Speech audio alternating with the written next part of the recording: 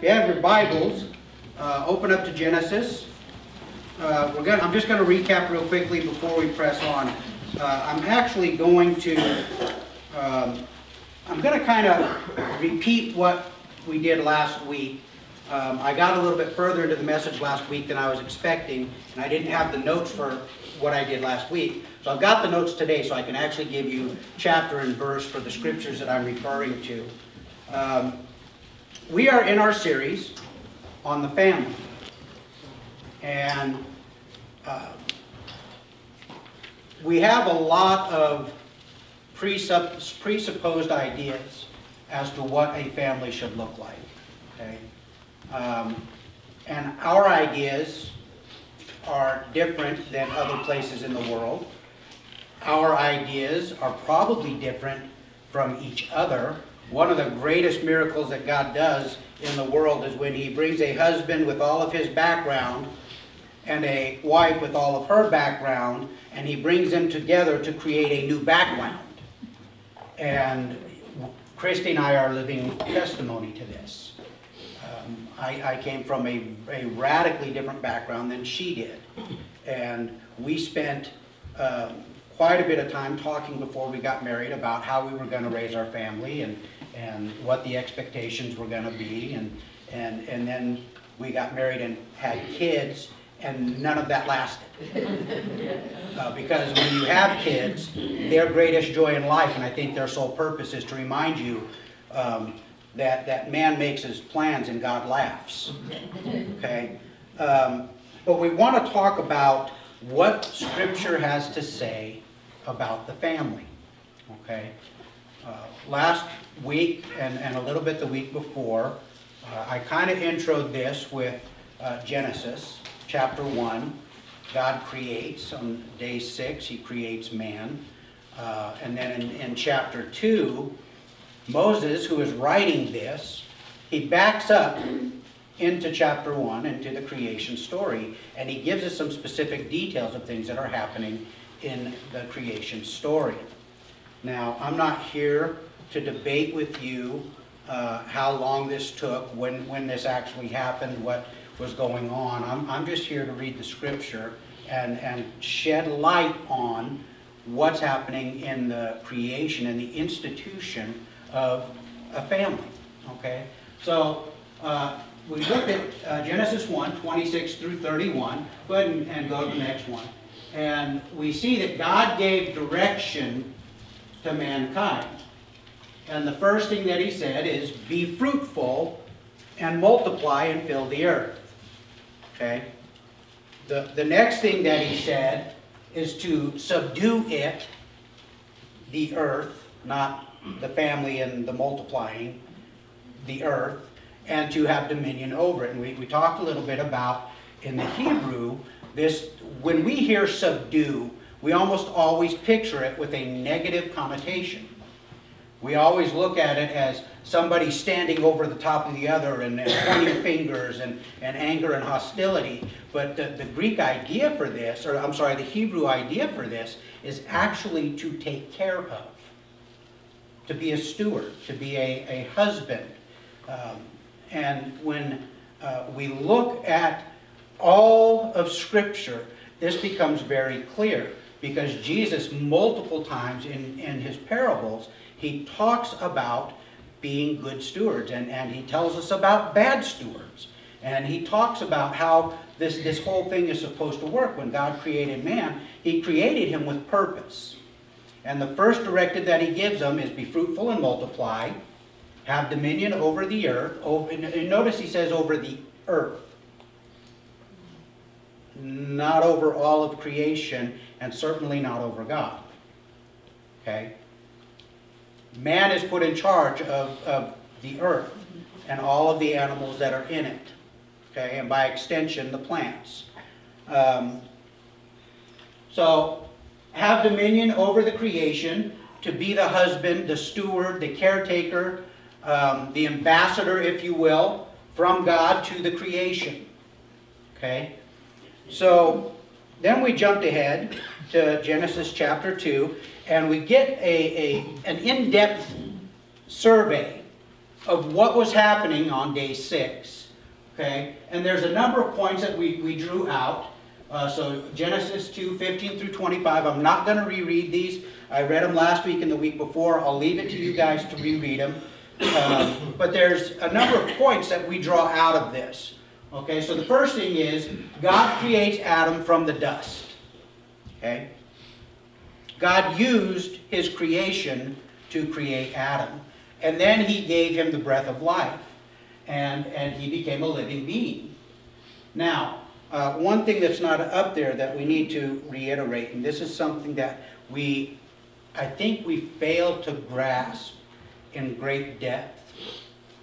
Of all of creation, only mankind is created in the image of God. Okay? Imago Dei. Now, that's not to say that, God has a form like us, because God is spirit. Okay? Now, God did take upon himself a form like us when he became man, and the man Jesus Christ. Okay? But the nature of God, when he says, let us make man in our image, it's not talking about the physical being of mankind. Okay? He's talking about what separates us from the rest of creation. Okay? And we've dug into this before, and there's a lot of questions as to what exactly that means and what exactly is it that separates us out. Is it our intelligence? Is it our opposable thumbs? Is it the fact that we can learn something and then completely do the opposite of what we learned? We've got a lot of things here. But that's not what I want to get into today. So God creates Eden, and he places Adam in Eden to work. Okay? Man was created to accomplish the purposes that God set for him. That's one of the things that we fail to see. And Ephesians chapter 2, I believe it's verse 9 and 10, it talks about how we are saved because of God's grace and faith. They combine to salvation, but it's not of works, lest any man would boast. Okay, but then in verse 10 it says, then we are to do the works that God prepared beforehand for us to do. See, the whole point of salvation is to take what sin corrupted and twisted and warped and to untangle that knot and make it back to the way that God intended it. Okay? So, man is put to work in the garden, and actually when you read it in context, it's not just the garden. He's ultimately going to be in charge of the entire earth. So, he was responsible to name all of the animals. We came up with names for some of the animals. There was Bill, and there was Davy, and there was Jerry, but I don't know what the names were. Okay, Scripture doesn't give them to us. So one of his tasks was to name the animals. God would bring the animals to him, and he'd go, donkey, monkey, gorilla, because a gorilla is not a monkey, because it doesn't have a tail. You guys don't watch VeggieTales, right? that was completely wasted. Okay, all right. But amongst all the animals, no suitable helper was found. Okay? I think this is important because I know people that treat their pets with far greater love and compassion than they do their spouses. Okay? So, all of the animals, there was no suitable helper found for Adam. And so, God uses a part of Adam, his rib, to create Eve. Now, Eve, of all of creation, is unique. Because it says that out of the dust of the earth he formed man, and actually out of the dust he formed the living animals. But Eve, he formed out of man. She's unique in all of creation. I think that's an awesome testimony to God's creative power. Okay? So, in chapter 2, we see these things going into place. God used a part of Adam to make Eve, and now theirs put to work in the garden. and then we get to chapter 3. Now, before we get into chapter 3, actually,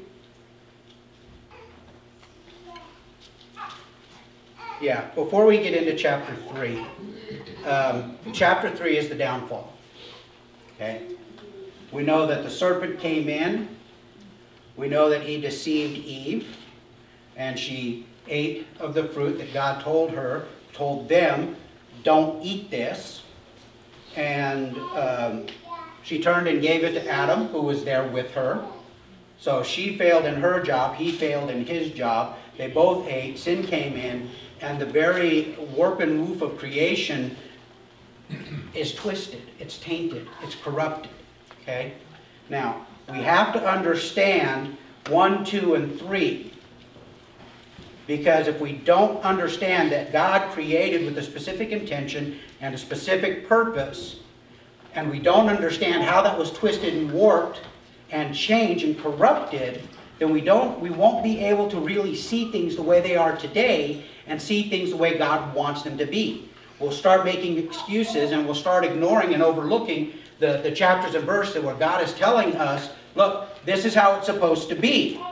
Because we'll find them uncomfortable and we won't like them because we are knitted into a cultural idea of the way things should be. All right?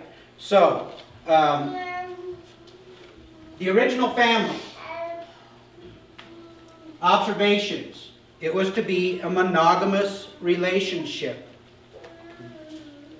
One man, one woman. Okay? 1 and 1, 1 plus 1 makes 1. Okay? 1 and 1 makes 1. God binds them together. I'm putting the scriptures up for here because I'm going to go through these pretty quick. I just want to hit really quickly some of these passages so you will understand where I'm coming from when I say the things that I do.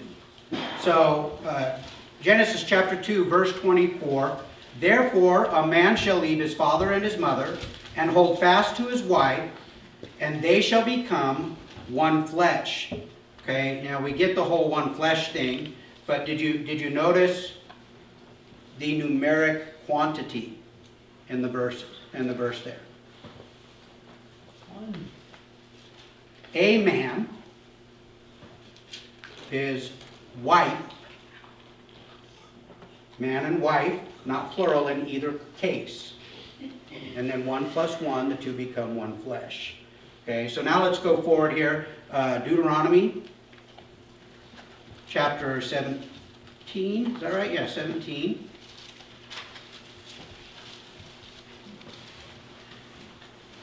I put bookmarks in, but half of my bookmarks have slid down, and I can't find them.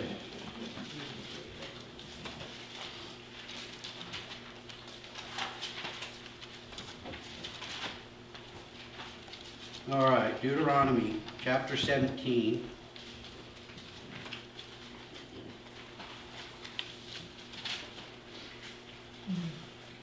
Verse 17. Now, before I read this, you need to understand what's going on. As God has already delivered the children out of Egypt, the children of Israel, and He's brought them through the desert, and they're to the point where they're ready to go in the land. And before they go, Moses has already been told he's not going to go into the land. And so he wants to go over, he wants to reaffirm for them their history and their relationship with God and the things that He expects of them. Now, right now, Israel is being led by Moses and Aaron and through a select group of judges that were raised up out of the people. And we see, actually for a number of chapters in the book, and actually a couple books going forward, this was the way that it was their politics. This is how it happened. Okay? They were led by a high priest, and they were led by the judges. But in chapter 17, we're going to pick up in verse 14. Moses realizes that it's not going to be long But eventually, they're going to want a king. They're going to want to be just like the communities, the nationalities around them. So in 14, he gives them these directives. He says, when you come to the land that the Lord your God is giving you, and you possess it and dwell in it, and then say, I will set a king over me, like all the nations that are around me. You may indeed set a king over you, whom the Lord your God will choose. One from among your brothers you shall set as king over you. You may not put a foreigner over you, who is not your brother. Only he must not acquire many horses for himself, or cause the people to return to Egypt in order to acquire many horses, since the Lord has said to you, you shall never return that way again. And he shall not acquire many wives for himself, lest his heart turn away, nor shall he acquire for himself excessive silver and gold. Okay, now do you see some strictures here that are being laid into place? The first is he has to be an Israelite. He can't be from another nation. The second thing is he's not supposed to gather a lot of horses or cause the people of Israel to return to Egypt. And he's not to have many wives. And he shall not acquire a lot of silver and gold. Now, can you think for a moment of a king that violated each of these? Well, actually, David started it. Okay? David, you look at the things that he put toward the building of the temple of God, he had incredible wealth. We also know he had numerous wives. Okay? So here we are, second king into it, and they've already violated everything that Moses told them. Okay? So the king is directed to not have many wives. Now, so some of you are going to be saying, but you know, Pastor Glenn, there is not a specific scripture anywhere in there where it says that bigamy or polygamy is wrong. You're right. There's not a single scripture in here that says you should not do this. However, there are numerous scriptures that talk about the husband and wife relationship where it is always referred to in the singular. Single husband, single wife. Okay? You don't look for the ones that say no, no, no, no, no. You look for the ones that say do, do, do, do, do. Okay? Law is based on the do's and don'ts, especially the don'ts.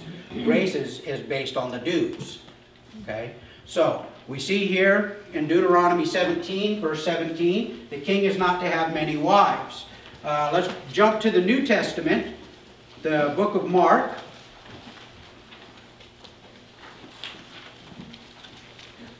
Chapter 10.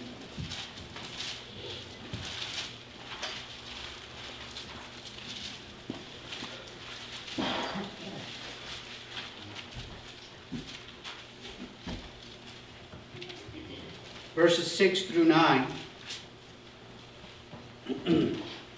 Actually, I'm going to back up verse 2.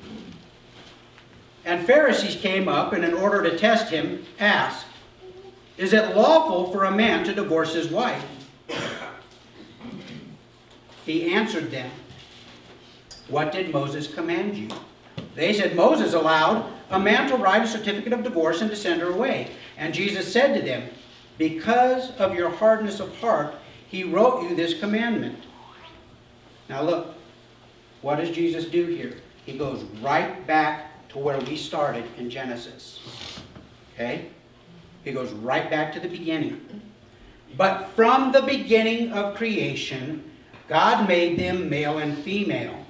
And then he quotes the passage we just read. Therefore a man shall leave his father and mother and hold fast to his wife, and the two shall become one flesh, so that they are no longer two but one flesh.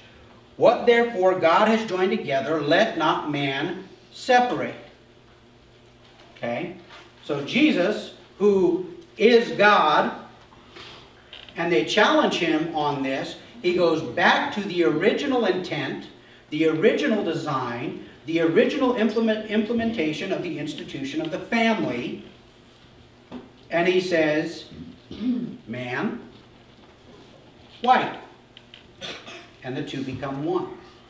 Now, you know, he goes down further here, and he says, after the two become one flesh. He says, what therefore God has joined together, let not man separate. I'm going to pause here for just a second, okay? Because we had something really special happen here Friday evening. And so I'm going to embarrass them right now. So Ralph, would you and Faith please stand up? I would like to introduce to Jesus Community Church, Mr. and Mrs. Ralph Jacob. They were married at the party. Go ahead and sit down. Now, I need a volunteer. Benj, come here. All right.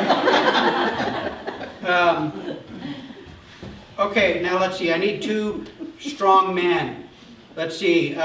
Dave. Taking it the wrong way. Oh no, I need your strength. Okay. I need you to come here because I need you and Ron to help me.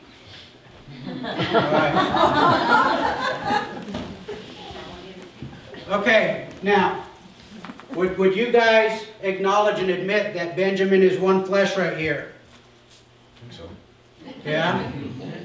Check his teeth and, you know, his toes and stuff. Horse. Yeah. Okay, so make that one flesh 2 flesh. Oh. That's why I asked for a volunteer. Come on, between the 2 of you, make him 2 flesh. Okay.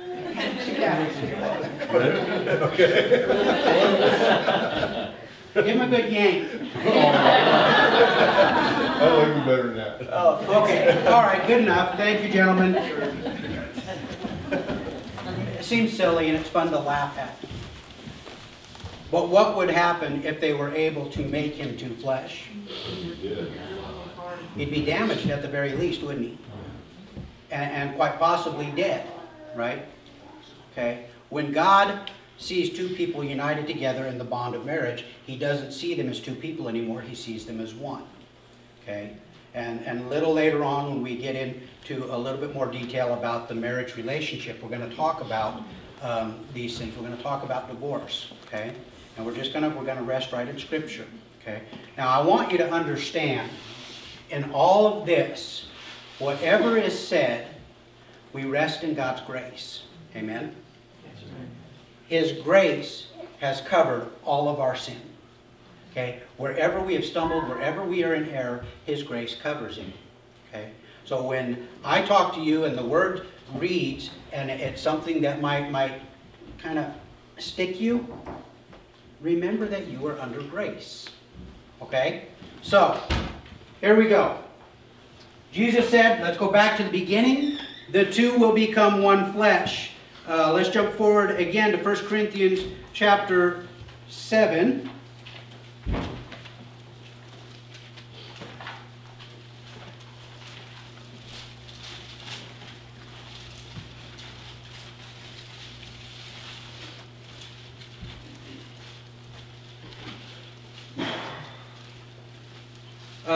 If you are ever looking for God's insight on marriage, 1 Corinthians chapter 7, that's a good place to start.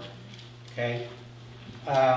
He writes to the Corinthians, this is Paul writing, he says in verse 1, he says, now concerning the matters about which you wrote, it is good for a man not to have sexual relations with a woman. But, because of temptation to sexual immorality, each man should have his own wife, and each woman her own husband.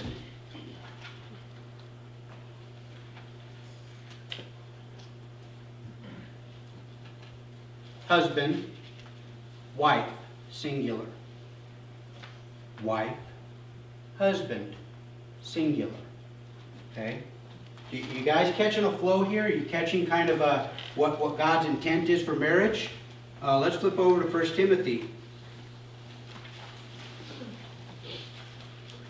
Chapter 3. Now, these next couple of passages, these are specifically talking about the qualifications for an elder and the qualifications for a deacon. Okay? And so in verse 1 of chapter 3, Paul writes to Timothy. These are called the pastoral letters. Timothy, 1st and 2nd Timothy, and Titus, because Paul is teaching them the things they need to know to be a successful pastor. Okay? So in verse 1, Paul says, The saying is trustworthy. If anyone aspires to the office of overseer, he desires a noble task. Verse 2, he gives the qualifications. Therefore, an overseer, which, by the way, overseer is the same office as an elder. Okay? Therefore, an overseer must be above reproach, the husband of one wife, sober-minded, self-controlled, respectable, hospitable, able to teach, not a drunkard, not violent, but gentle, not quarrelsome, not a lover of money. And he goes on through and he talks about how his family should be, what his family's qualifications are for him to be an elder. Well, then we get down here to verse 8, and he shifts gears. And okay, so we have the elders, and now we're going to talk about the deacons. And in verse 8 he says, deacons likewise must be dignified, not double-tongued, not addicted to much wine, not greedy for dishonest gain. They must hold the mystery of the faith with a clear conscience, and let them also be tested first. Then they can serve as deacons if they prove themselves blameless. Their wives likewise must be dignified, not slanderers, but sober-minded, faithful in all the things. Let each deacon be the husband of one wife, managing their children and their households well. Now, one of the things that we're going to run into whenever we talk about some of Paul's writings, especially those writings that are uncomfortable for us today, is people are going to say one of two things, actually one of several things. One, that's Paul's opinion. Okay? That's not God talking, that's Paul's opinion. Okay? If that's the case, and this is in here on accident, then how can we trust any of it? Okay? The root of this thing is that what Paul wrote, he wrote under the inspiration of the Holy Spirit, and God saw fit to put it into a collection of writings that would be passed down through the generations to you and I. Okay? Well, the other thing they're going to say is, oh, Paul was writing to a specific people or a specific culture. You don't think God knew that? You don't think God was capable of inspiring him to write something to a specific people and a specific culture, and yet it bridged not only the years, but the people and the culture? Because if you're going to put limitations of man on God's writings, then you've taken God out of the writings. And there are going to be some things in here that are going to step on toes. It should step on your toes. Because every one of us is caught up in sin, and a lot of it we don't even know we're caught in. Okay? That's why we have this, to help point out those areas where we're caught. All right? So, Titus, chapter 1, he says, "This is why I left you in Crete, so that you might put what remained into order and appoint elders in every town, as I directed you. If anyone is above reproach, the husband of one wife, and his children are believers, not open to the charge of debauchery or insubordination." Then he goes on, these are the lists, the qualifications of an elder. Now Paul has written it in 2 letters to 2 different men who are the second generation of apostles, those that were raised up after the disciples and Paul, the next generation, Timothy and Titus. And he's telling them, hey, look, in order for this thing to work right, these are the qualifications that have to be in place. The husband of one wife. Okay? Now, you look at the totality of Scripture from Genesis to Revelation. There are times when men had more than one wife. There are times when even a woman had more than one husband. Okay? But that is not God's design nor desire. Okay? Because when God created it, He created 2 separate individuals that would unite to become one flesh. And it's only through the union of the male and the female that the species can be propagated. There's a component part necessary from the female, there's a component part necessary from the male, and the 2 quite literally become one in the creation of a new life. Okay? So, monogamous. Second thing we talked about last week, let's go ahead and go to the next thing. The relationship was to be heterosexual. Now we talked about this at length last week, so I'm just going to hit some highlights. Genesis chapter 19, 1 through 13. Now we back up originally to Genesis 2, because God created Adam and Eve, not Adam and Steve. He created one male and one female and put them together. He didn't create two males nor two females. All right? Okay, my bookmarks are pretty much useless. All right, so Genesis chapter 19. This is the story of Lot and Sodom and Gomorrah. Now, I'm not going to read the whole thing, but I just want to kind of point out to you, spend some time and look at this passage, okay? In this passage, the sin of Sodom and Gomorrah and the surrounding towns rose up before God such that he decided to intervene directly, okay?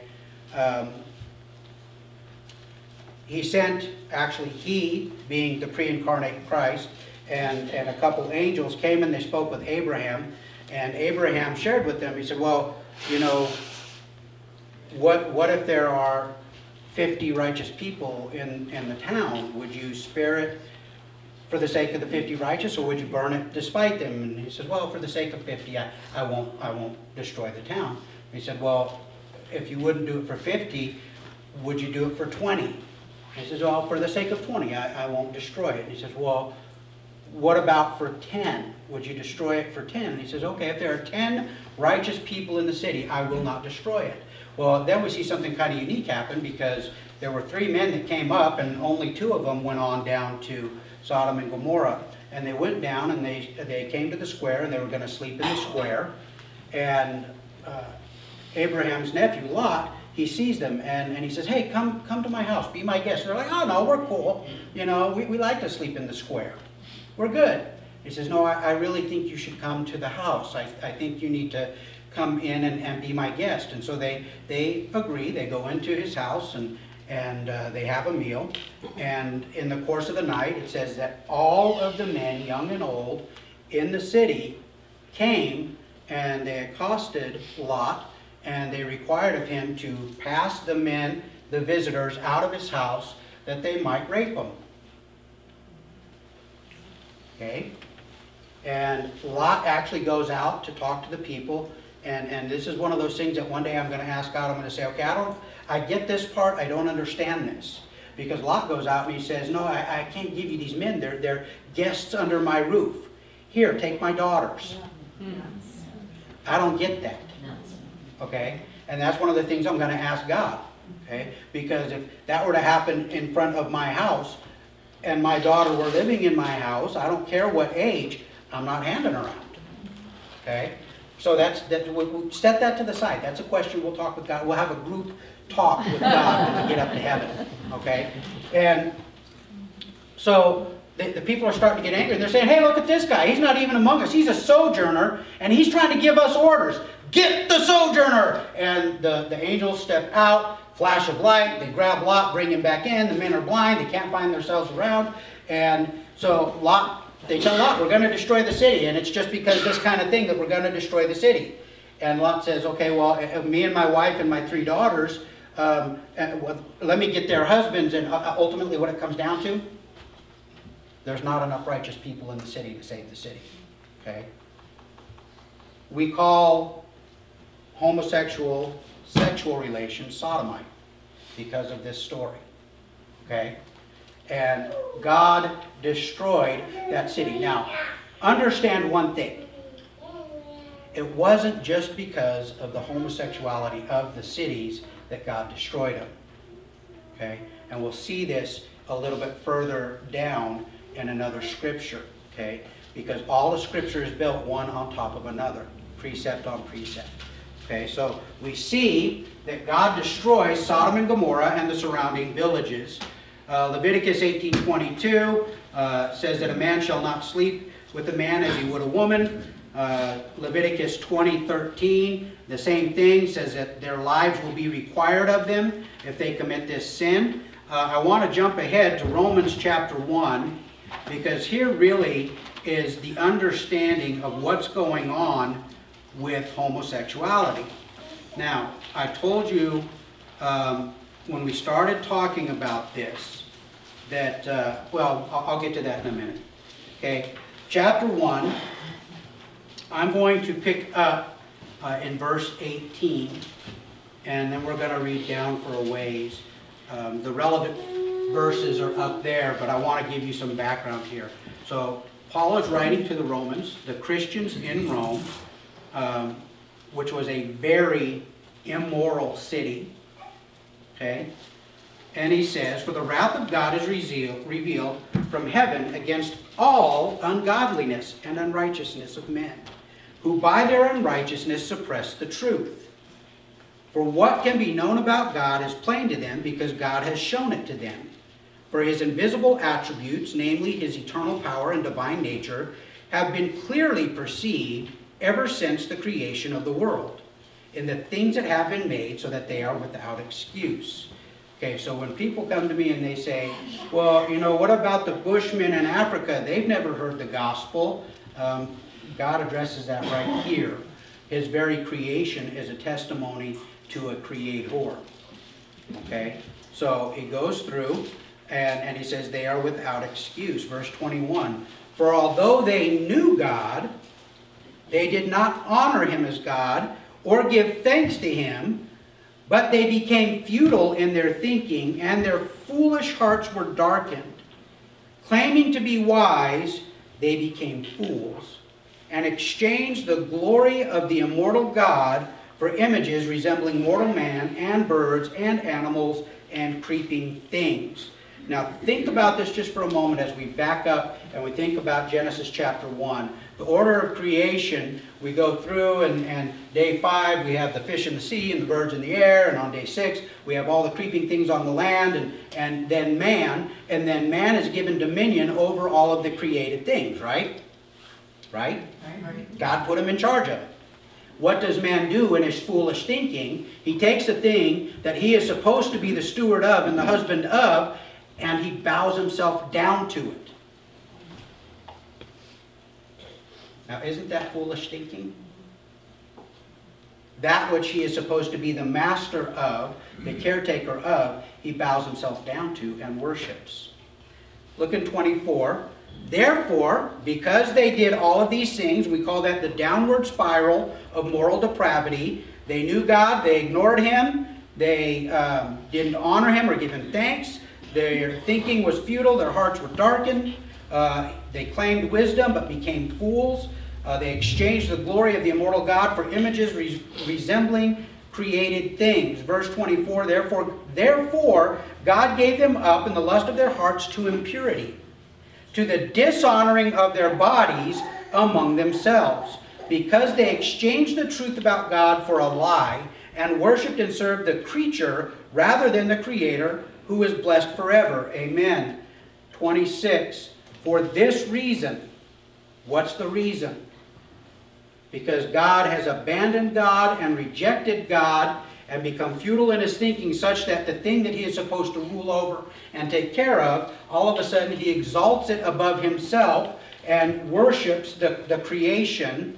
"For this reason God gave them up to dishonorable passions, for their women exchanged natural relations for those that are contrary to nature." And you go, well, what relations? Well, he's explaining, this is all one thought. 27, "And the men likewise gave up natural relations with women, and were consumed with passion for one another, men committing shameless acts with men, and receiving in themselves the due penalty for their error. Since they did not see fit to acknowledge God, God gave them up to a debased mind to do what ought not to be done." Okay? Now, 2 more passages I want to read real quick, and then I want to really get something pounded into your head. 1 Corinthians chapter 6, verse 9.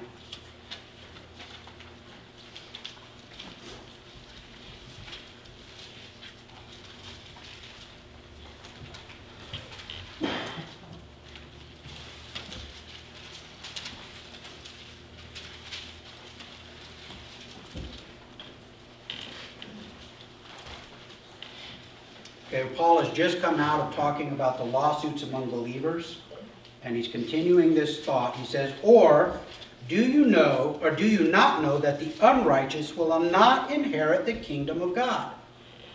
Do not be deceived. And now here comes the list. Neither the sexually immoral, nor idolaters, nor adulterers, nor men who practice homosexuality, nor thieves, nor the greedy, nor drunkards, nor revilers, nor swindlers will inherit the kingdom of God.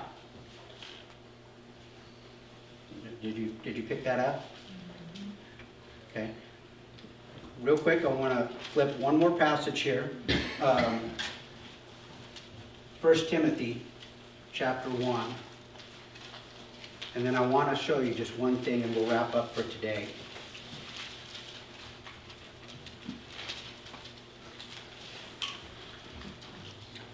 Verse 8, Paul is writing to Timothy. And he says, now we know that the law is good if one uses it lawfully. Understanding this, that the law is not laid down for the just, but for the lawless and disobedient, for the ungodly and sinners, for the unholy and profane, for those who strike their fathers and mothers, for murderers, the sexually immoral, men who practice homosexuality, enslavers, liars, perjurers, and whatever else is contrary to sound doctrine, in accordance with the gospel of the glory of the blessed God, with which I have been entrusted. Now, we've seen in Romans, in 1 Corinthians, and in Timothy, 1 Timothy, there's a specific mention to homosexuality and how we go from being a righteous nation to a nation that embraces homosexuality, that downward spiral. And then we see that those that practice these things will not inherit the kingdom of God. But the one thing I really want to show you is they are one among many.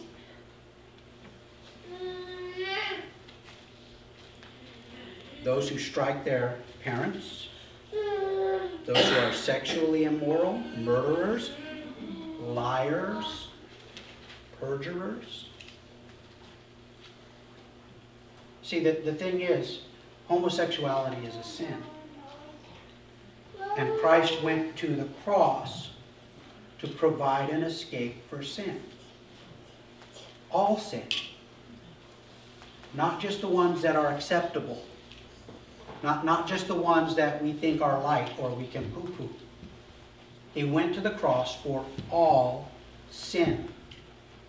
And so when we come across somebody that is struggling with homosexuality, there's two things that we cannot do. The first thing that we cannot do is we cannot make light of their sin. Neither can we make light of anyone's sin. There is no accommodation between the light and the dark. Because where there is light, there is no dark. Okay, you can't have them both. It's either light or it's dark. The other thing that we can't do is we can't treat them as though they are not worthy of the grace that we ourselves have received. Okay? Because I was blind, I was lost, and He saved me, He found me, He gave me eyes to see and ears to hear. He took away from me my heart of stone and gave me a heart of flesh. He gave me His Holy Spirit that I might understand His Word, that I might learn to recognize between those things that God desires and those things that He detests.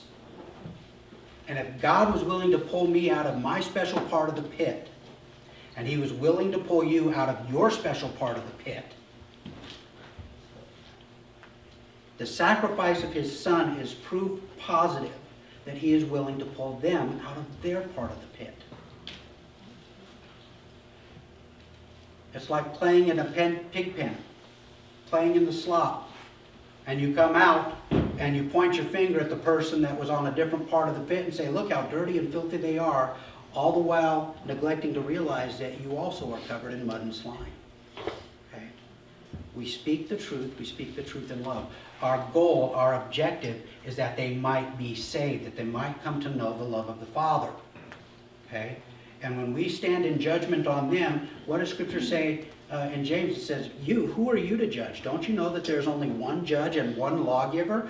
All we're called to do is to determine what's fruit. Is this fruit or is it thorns? Is this grapes or is this stickers? Okay?